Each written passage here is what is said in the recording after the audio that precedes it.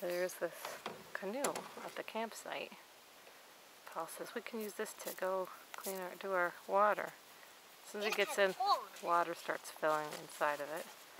As you can see, it's bent to, it's bent. The inside's all gooped up. It has a hole in it. It has a hole in it or two. So I'm making him stick close to shore as he takes care of the water. We were all excited when we first saw it and saw a canoe with 2 paddles.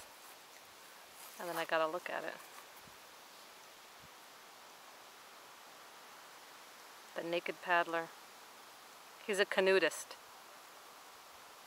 Yeah. And he's sitting on the seats are jagged and broken. Metal. Not the best place when you want to sit down.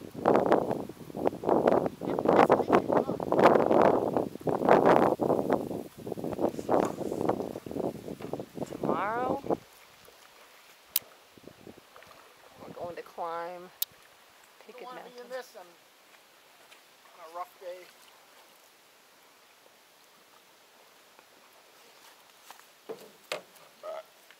Oh, that's nice. That's on video too.